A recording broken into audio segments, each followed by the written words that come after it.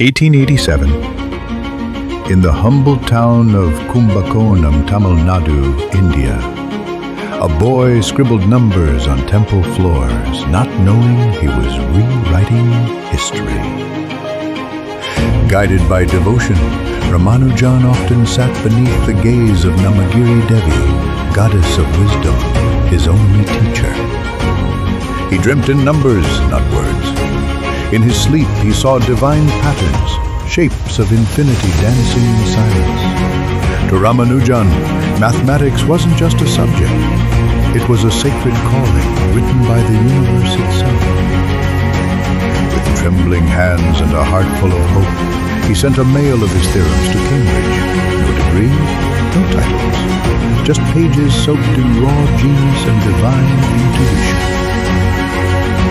When Professor Hardy of Cambridge University unfolded the letter, he found equations the world had never seen, and he would never forget.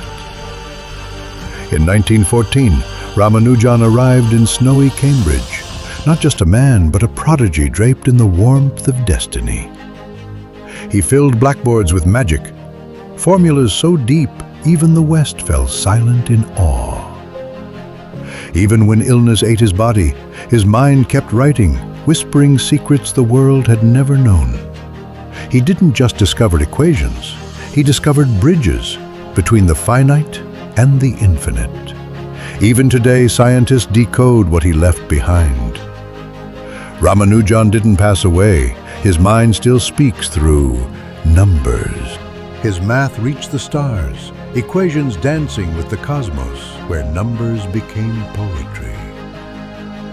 Today, his notebooks sit in museums, sacred texts of math, proof that genius speaks no language. This was the legend decode of Srinivasa Ramanujan, the man who proved true talent doesn't wait for permission.